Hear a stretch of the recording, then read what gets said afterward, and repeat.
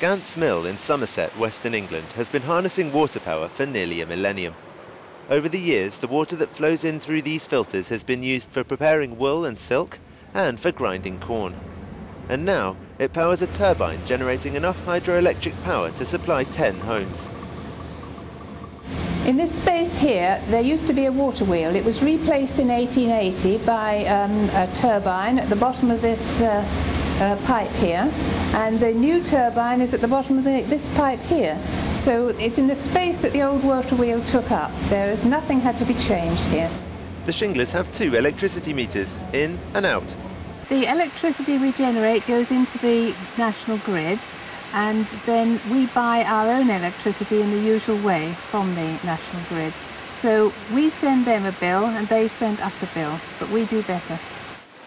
As well as paying for renewable energy at a better rate, the local electricity board, which happens to be EDF, gave a grant to a group of 10 mills in the area to install their turbines. It takes a good few years to recuperate the initial outlay. Of course, as a proportion of Britain's energy needs, these schemes are tiny.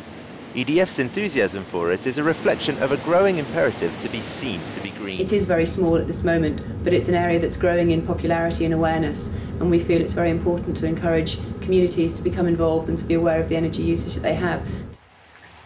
Miles Thistlethwaite, another member of the group, agrees.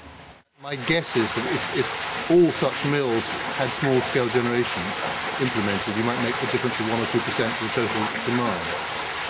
But I think the other thing that's very important is the contribution to people's perception of alternative energy. Mills are not an annoyance in the way windmills are.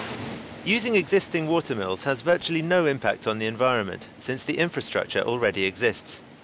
Across Europe, there are tens, if not hundreds of thousands of mills that could be put back to use, showing that in the fight against global warming, the technology of the past can be made to work alongside new innovations.